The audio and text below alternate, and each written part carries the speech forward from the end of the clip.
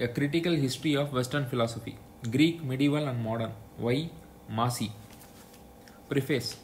In the early days of logical positivism, it was contended that metaphysics is pseudoscience, and as such, it had to be denounced wholesale. In this connection, some of the essays of Moritz Schlick, of Professor R. Carnap, and Professor A.J. Ayer's Language, Truth, and Logic are worth mentioning. However, even at this time, it was suggested that, after all, metaphysics need not be science at all. It may be just a kind of poetry. However, Professor R. Carnap and Professor A.J. Ayer reject this way of viewing metaphysics. Professor R. Carnap remarks that the pages of metaphysics are full of arguments and polemics, but a poetry is never constituted of them. Hence, he does not regard metaphysics as poetry. In the same strain, Professor A.J. Ayer holds that a poem is a conscious attempt at expressing and arousing emotions by means of nonsensical statements. As opposed to this, a metaphysician unknowingly lapses into linguistic confusion in the vain attempt of knowing the world by non-scientific means. Further, some positivists like Richard von Mises do not accept the validity of the distinction between science and poetry. Mises holds that poetry does not indulge in nonsensical statements. Even poetry conveys, according to him, cognitive meaning. So, metaphysics too, according to this writer, is a sort of science. It is a form of science in its stage of beginning. Now, most probably, the majority of empirists would not regard metaphysics as a form of science even in its initial stage. For them, metaphysical statements lack cognitive meaningfulness. However, they may hold that these statements are characterized by significant nonsense, Wittgenstein, or that they may be helpful in seeing the world in a fresh and interesting way, or that metaphysical statements are schizophrenic verbalism. Here, the views of M. Lazarowitz are interesting. Like a dream, a metaphysical theory is a production of the unconscious and has both sense and motivation. We enjoy it and are repelled by it. Gives us pleasure or pain, a feeling of security or one of danger. A metaphysical theory, I shall try to show, is a verbal dream, the linguistic substructure of which has to be uncovered before we see what it comes to, and how it produces its effect. Within the pages of this book, I have assumed that the empirical attack has conclusively shown that metaphysics is not a cognitive enterprise, but I also hold that it has not undermined the foundation of metaphysics. Only a few metaphysicians could have taken metaphysics as a science of the transcendental entities or of the supersensible. The empirical attack has at least removed that confusion about metaphysics. The perennial philosophy, both in the West and East, has its concern with self-knowledge. It is not an accident that Socrates heard the oracles of Delphi, "Man, know thyself." The most important school in India has repeatedly held that vocation of philosophy is embodied in Atmanam Viddhi, know thyself. Hence, we can say that metaphysical statements aim at expressing and arousing the state of being a complete self or whole. But can an individual become a whole without being in commerce with his physical, social, and cultural environment? The answer is beautifully conveyed to us in Bernard Bosanquet's Individuality and Value, and the value and destiny of the individual.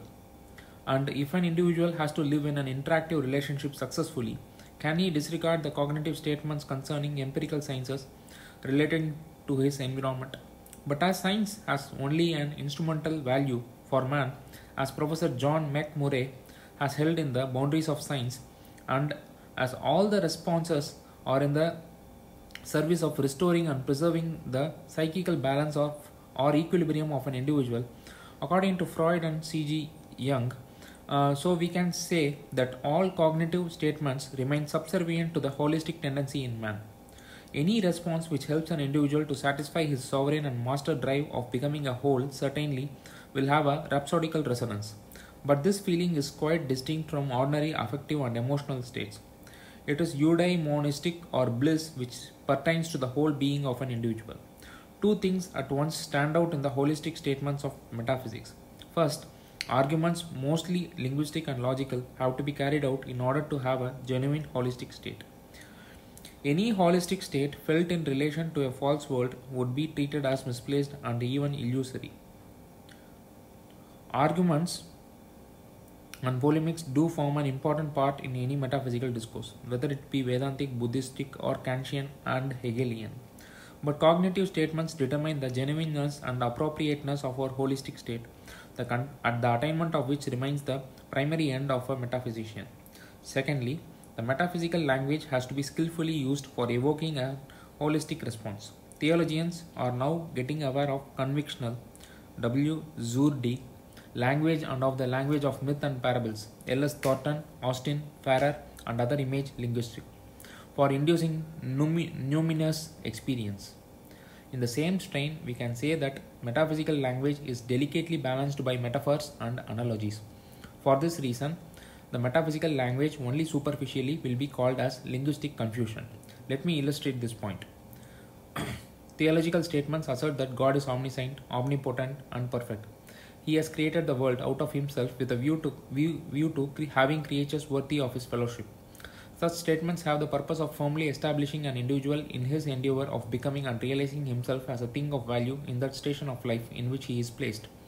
He is in effect assured that his endeavor is not going to be rebuffed, for the world is so made that his endeavor of becoming a whole by incorporating the cultural values of mankind must succeed. God and creation statements are non-cognitive, but they have holistic meaning. But even this holistic purpose would not be achieved if we do not show that holistic emotion is well founded as something supervening over cognitive achievements. Arguments and the marshalling of scientific facts are necessary for this assurance. But can cognitive statements guarantee this? No, not at all. But philosophical endeavors can show that, after all, holistic emotions are not unworthy of conscious organisms who have developed a reason by way of administrating the satisfaction of man's need. All arguments and polemics are so many persuasive statements. In the past, myths and parables were adequate for the holistic striving in thinkers. As logical insight deepened and as myths and parables began to show their insufficiencies of supporting convictional attitude to life, so they were exchanged for the employment of metaphorical and analogical employments of scientific terms. Life, entelechy, matter, evolution, theory, etc. are all terms which have become metaphorical in philosophy. On the other hand, God, soul, eternity, etc. are terms which have become intellectualized to such an extent that they often lose their religious and mythical significance. Who would worship the God of Descartes, William James, Samuel Alexander, and Ward? What religious emotion can be expected from the primordial and consequent nature of Whitehead's God? Logical positivism stands for demythologizing and de-analogizing process in philosophy. Its logic is relentless, but can man cease to be a living organism? If he is going to be an organism, can he be stopped from becoming a whole? Now, man, by virtue of his becoming a conscious organism, cannot refrain from forming symbolic ideal of himself as a complete whole. Can this symbolic concept of the self in relation to the universe in which he has been cast be exorcised of its charms? I have assumed that Kant was essentially right in holding that man cannot totally shake off the transcendental illusions. Man has to create a world after his ideals that well up in him by way of fulfilling a holistic purpose deeply implanted in him. But of course, man cannot consciously allow himself to be duped by language of myths and metaphors, who has to meet the demand of precise statements. However, my contention is that mere precision is not enough for philosophy. The constant battle for creating effective metaphors and analogies will remain in philosophy. The ding-dong battle between myths and scientific concepts for being harmonized in metaphors will continue. If one chooses to call this metaphorical language as linguistic confusion, then the objector will be partly right. He would be wrong, however, if he would maintain that metaphorical language aims at giving us information about the supersensible world. I have shown that modern philosophers were strongly motivated by metaphysical considerations. I have sought to show that their vision is unerring, but their metaphors have to undergo much modification as suitable vehicles of expressing and evoking holistic experiences. To a great extent, it is true that Hume practiced analytic philosophy, but all the rest, in my humble opinion, were primarily metaphysicians. The book does not claim any originality and certainly not any scholarship. It proposes to focalize certain issues in Western philosophy which are important for any student of philosophy. Much material has been taken from the most recent publications and journals. Thanks for listening.